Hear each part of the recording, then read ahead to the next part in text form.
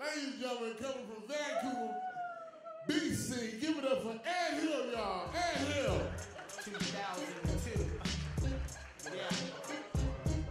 Underground. Yoshi, make some noise, it's here! Let me introduce myself. My name is Ed, and I'm from Canada. All right, thank you.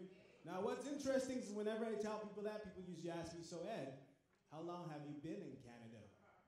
Which I quickly learned is another way of saying, so where are you really from, Chinaman?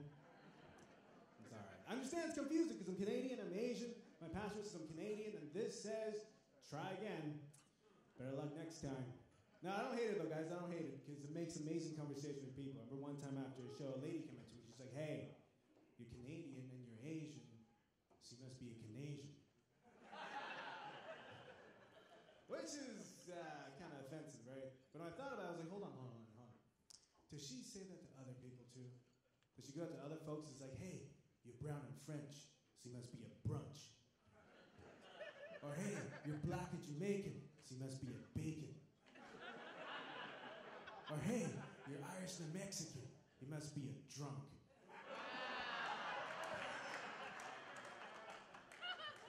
I'm just saying. I don't know, it's just, it's cool to be in Oakland. I've been here for a day, and it's a cool city. You got cool people, cool vibe. I come to the conclusion recently that I'm just not a cool guy. I'm not. Like, I got 99 problems, and diarrhea is all of them. I'm sorry if you're eating. Like, it doesn't even matter what I eat. I'll have Chinese food, I get sick. I have Italian food, I get sick. I have vegan food, I get bitchy and start telling people what to do. You know what I mean? I can't win. There's no winning. And you know you're not a cool guy when your own mom talks shit in front of your face. Like, you know you're not cool when that happens. My mom hates the fact I shave my head. But she knows at the same time, I'm never going back. So over the years, we've developed this thing where we'll make fun of each other in a subtle way every time we see each other. Like last time I saw her, she's like, hey, anyway.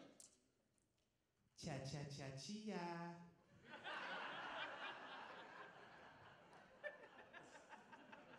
I was like, hey, Mom, you're a bitch. I didn't say that, I still live there. The fact is, people say shit to me all the time. I got this neighbor who likes to make small talk. Not just any small talk. This guy likes to make cultural small talk. Remember one time I was taking out the garbage. I bumped the guy. He's like, hey, I'm just wondering, does soy sauce taste like Alfredo sauce? What kind of question is that?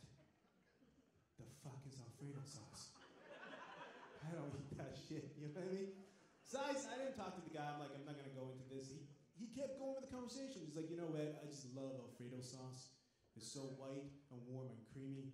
I just love it in my mouth. Right? The whole time he was talking, I was thinking in my head, holy shit, is Alfredo a guy?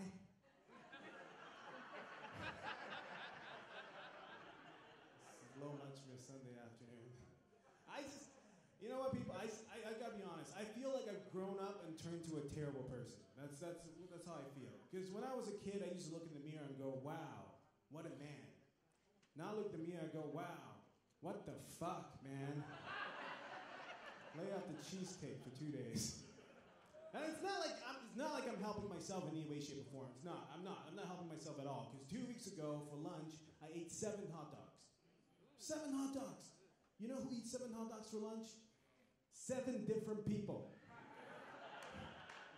It's not good. I don't know. It's just, and I do weird things. Like I don't date Asian women. I don't. Now, before you judge me, let me tell you why.